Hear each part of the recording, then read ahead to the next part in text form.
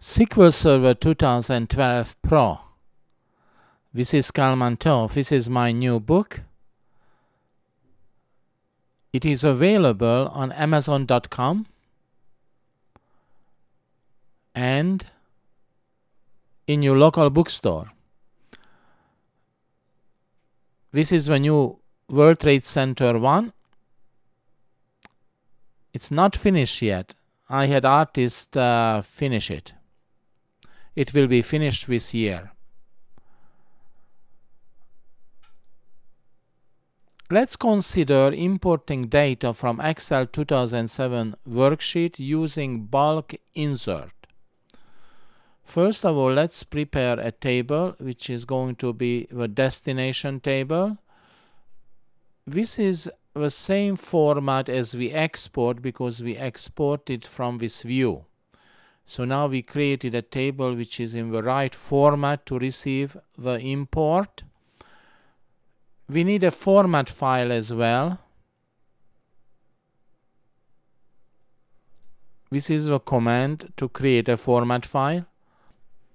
The format file describes each column and separators as well, so it's metadata for the import.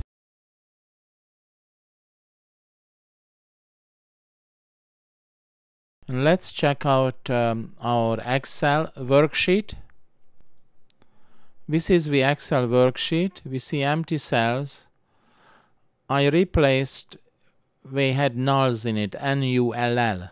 I replaced them with blanks using replace. So I just entered N-U-L-L and nothing and replace all.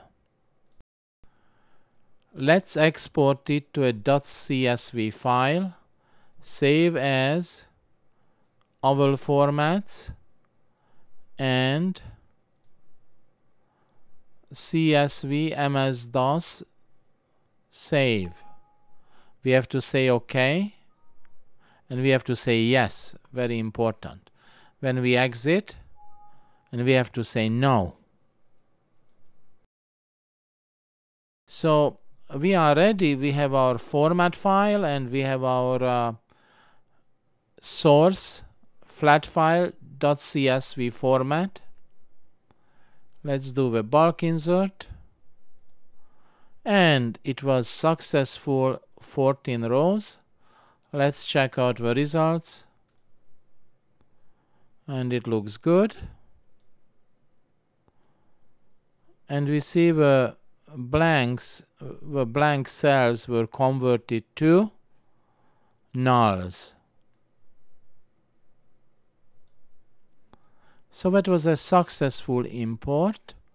It required an extra step of saving it in .csv format because the format of Excel 2007 is .xlsx. Summary: we can use bulk insert to import data from Excel 2007 worksheets. It requires an extra step, but it works well. This is the end of a short demo.